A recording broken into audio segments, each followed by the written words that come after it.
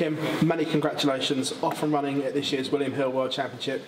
That was a scrap, wasn't it? That was a scrap indeed. That's the least you can say. There was times at this game that I was thinking I'm going to win it easy, and then there was times I was thinking I don't have a chance, and then I was thinking I'm going to win it again, and then there was chances that I was thinking I'm going to lose it again. So many things go through your mind, and it's unbelievable sometimes where you can think in 3 or 4 seconds. First set, 2-0 behind. Was that one of the key moments so early on in the game? Yeah, the 1-5-3, I think that's what Geert said after the match as well. The 1-5-3 really hurts. If you can win that first set 3-0 and easy, then I think you've got a good mindset. But if somebody punches you with a 1-5-3 and then wins the set, that's stuck in your head, and I think that's the finish that pulled me through at the end. Set number 4 as well, the 1-6-4 came from absolutely nowhere. Yeah, indeed, but he wasn't on the finish, so I was actually doubting to go for the 18s or for the bullseye, but I was thinking, you know what, if I hit the bullseye it's going to give me a good feeling, which in the end it doesn't, but he wasn't on the finish then, so it doesn't really matter if you hit that or not. You still have the 25 or whatever finish you leave yourself on. But the 1-5-3, he was on the finish, he was on 3 darts for the set, so that was a massive one. Strange for you playing in the last 96 as well, because normally you've been a seed for so long here. What can I say? Strange? No, I wasn't really thinking about it.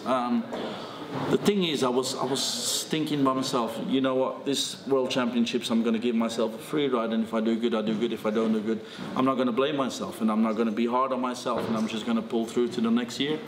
But as soon as you get on that stage and you play like I did, terrible, and you start going like, how's this possible? And the winner in you comes up, and you start blaming yourself, and you start having a go at yourself during the match, and that's not a good thing.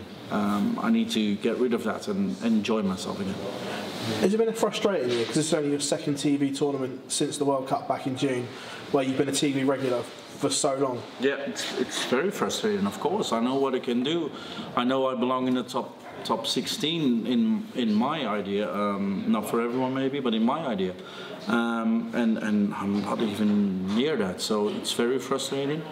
I'm going to work hard to get there again. I'm going to do my best, for many players this is the end of a season. For me this is the beginning of a new season, this tournament.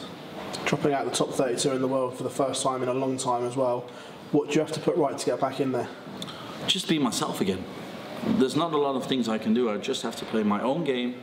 If I do the things I can do, and if I have my good mindset again, then I'm there again. There's no doubt about that. I don't doubt that. I don't think people that know me doubt about it. So I just have to do the things that I do. Rob Cross up next. Someone that's playing very well, 2 TV tournaments this year. Going to have to up your game considerably from what it was today to beat him. Of course, yeah, of course. There's no doubt about that. Rob Cross is one of the best players in the world. But I've proved that I'm one of the best players in the world as well. And although I'm not doing that at the moment, nobody knows that might happen tomorrow. So, and if that happens tomorrow, then Rob Cross has got a problem. Simple. Do you still believe that A game is within Kim Huybrechts? 100%. Not even 100%, 1000%. It's going to be back, but I just don't know when. And that's the question. So Kim, would you say experience proved crucial tonight? It's only Geert's second World Championship with your season veteran here. I think 100% the experience was important. Geert's a very good player, he's a young player, absolutely one of the next best things in darts, 100% sure about that, but I think experience pulled me through today. And is it pleasing that you seem to produce your best darts under big pressure when you were down in game? Well, I wouldn't say best darts, but good darts when I needed it.